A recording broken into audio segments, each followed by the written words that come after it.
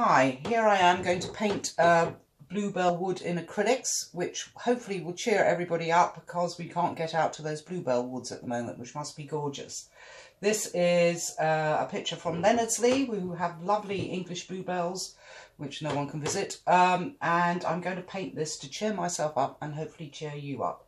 So what I've done, I primed my canvas with lemon yellow, just acrylic, it's a canvas board, and I've just squeezed out my colours that I'm using, basically blues and reds and browns to make greens. I've got this fantastically nifty acrylic thing from Lawrence's, which acts like a super Tupperware box, and these acrylics will stay active for about a month, which is just amazing.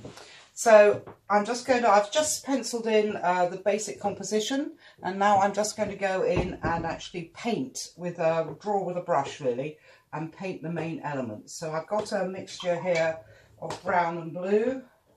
I say that, and I'll just grab some more. Maybe I should use black and purple.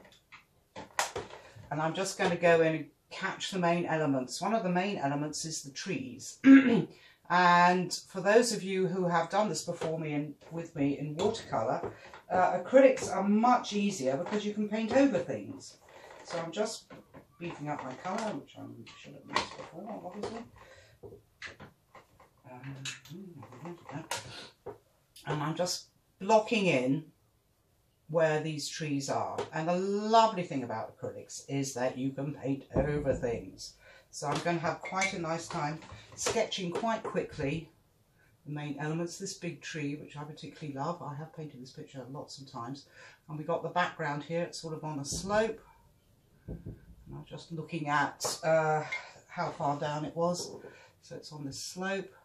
We've got this lovely silver birch just here. I'm just going to block that in just so I know where it is. And there's a few other little trees here. So I just want to make sure I've got most of the elements in that I want. There's a tree there. And I'm just going to add a few other details. And we've got this nice slope here.